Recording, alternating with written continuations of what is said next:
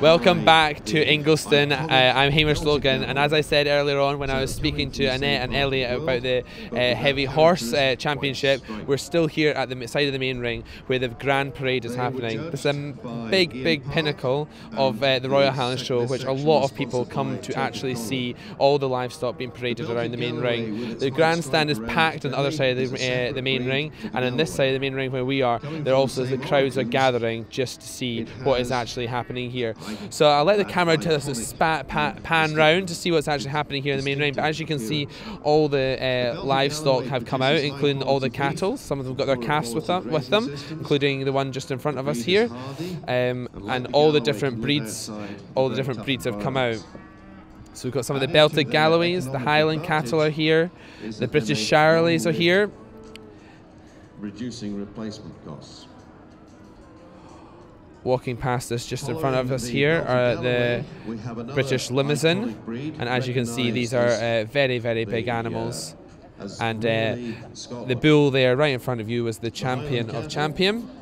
This section was sponsored by Aberdeenshire Highland Beef and was judged by Donald McNaughton. Their champion. And as there's so many of them coming into the ring, they have to wind back and forward throughout the main ring to fit them all in at the same time.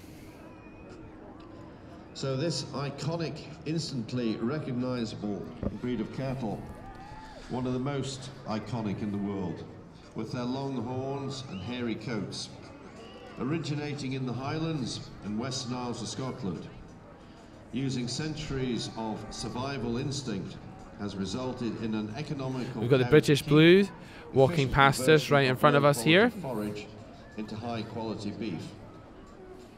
Hardy, excellent, productive mothers mean that the Highland cattle breed is utilised in the commercial beef world. Highland cattle were used in the foundation of the Ling breed.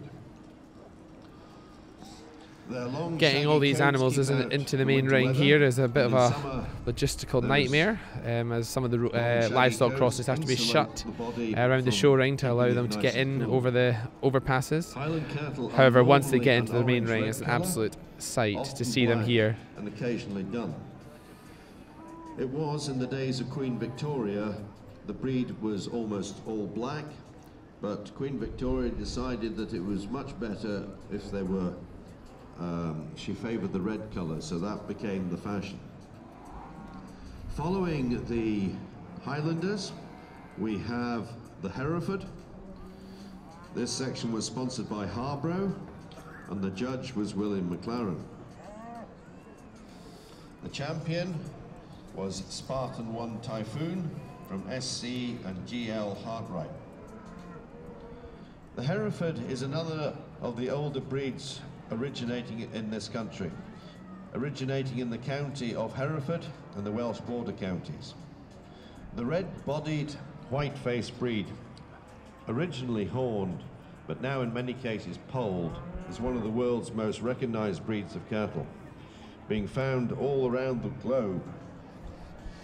There are 9 million. So now the commercial cattle have gone past. We've now got the dairy cattle now walking towards us.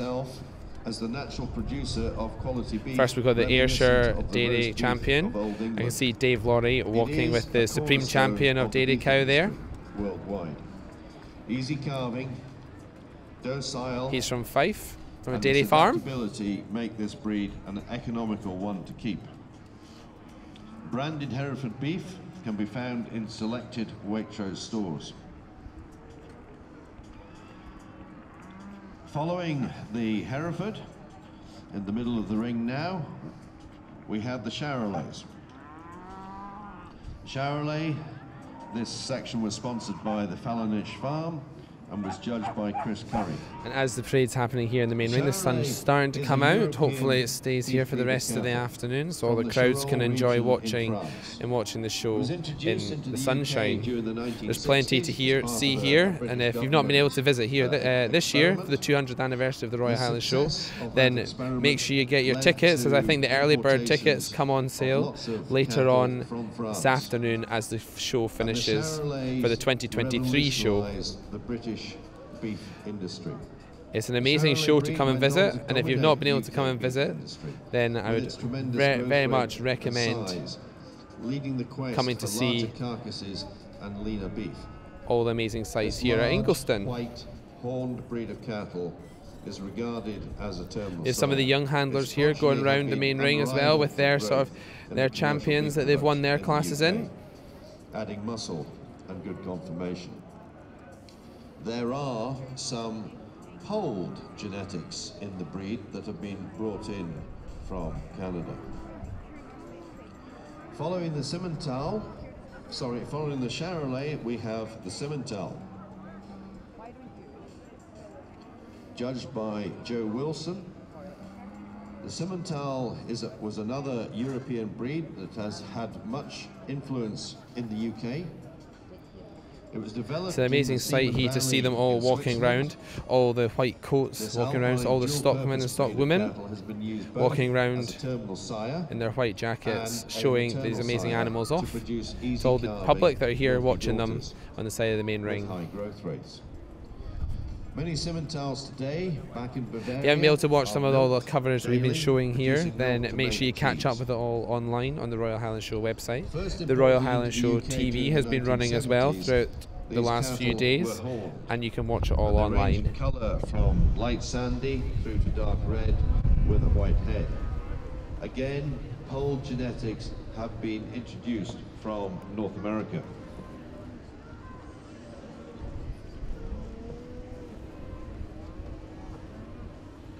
Following the Simmental, we have a red breed of cattle. These are the Limousins. This section was sponsored by Norbrook of Carlisle and was judged by Mike Massey.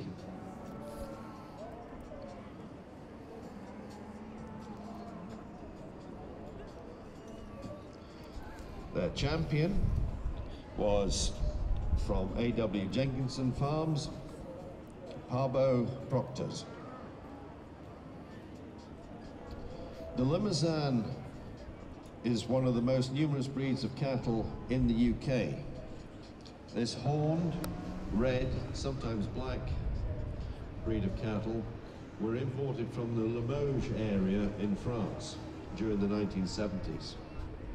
Their high killing out percentages has built the breed's reputation as the carcass breed, with their ability to produce lower amounts of bone and fat than some other breeds, along with calving ease and feed efficiency, has led the Limousin's current dominance in the UK beef industry.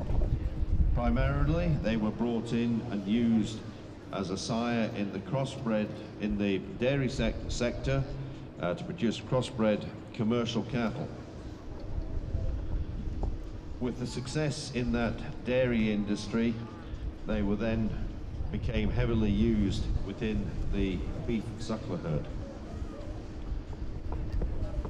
Following the Limousins, we have the Blondes, the British Blonde, judged by David Knight. Their champion was Brownhill Netta from Thor Atkinson.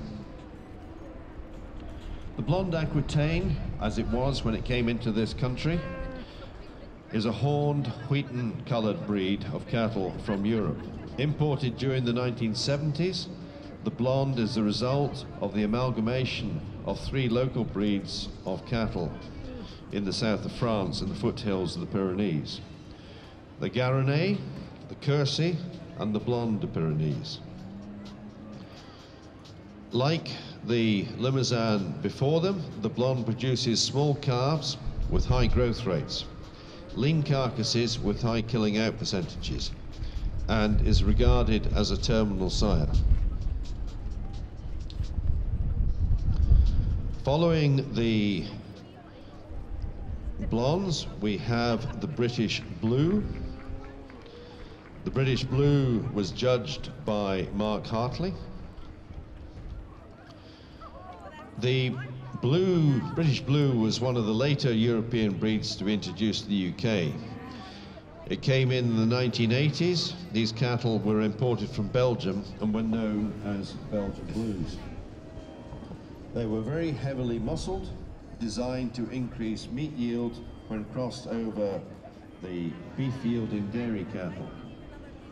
As you will see, the cattle seems to be a bit of a traffic jam going on here in the main ring, but as they wind back and forward and some of them leave the main ring, they'll be heading back down to the cattle lines. The cattle shed sits down the north side of the showground near the runway, high-yielding carcass of lean red meat.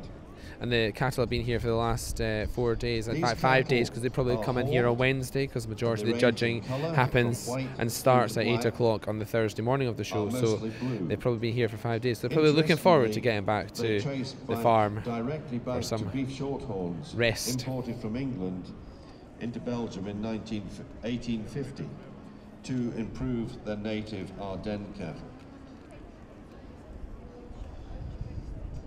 Following the blondes, we have the Solaires. The Solaires were judged by Glenn Welsh. Their champion was Caneburn Precious from Ediston Trading Limited.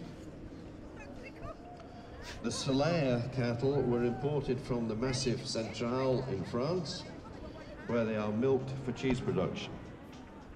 In the UK, they are a maternal breed with wide pelvises, resulting in very easy calving cows.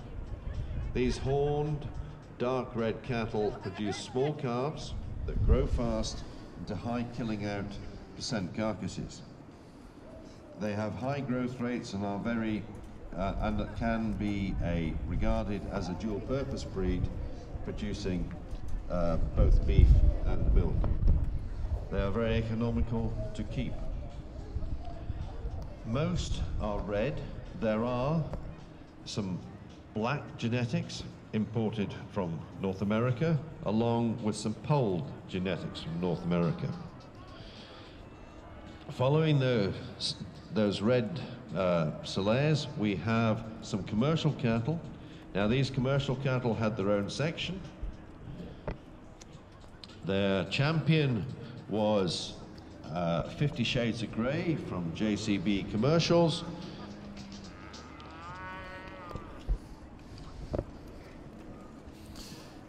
And this section was judged by Wilson Peters. The commercial cattle, as we heard from Annette and Elliot earlier on when we were speaking to them on the Clydesdale Championship, they have go to a number of other local shows around the country. So if you're not able to visit the Royal Highland Show, then you'll be able to go to the Haddington Show or Peebles, and you'll be able to come around and see them in your local show and check out what's actually happening on a smaller scale, but also very apt. Commercial cattle, we have the dairy cattle. And our parade here is... So this is the conclusion of the parade here in the main ring, and we are going to go and see some more action on the showground here. Slightly different action. We're actually going to go and see some gunging happening, some live gunging here at Ingliston. So tune in and make sure you keep up to date on the social media to see us do that live later on in the afternoon. We'll see you very soon.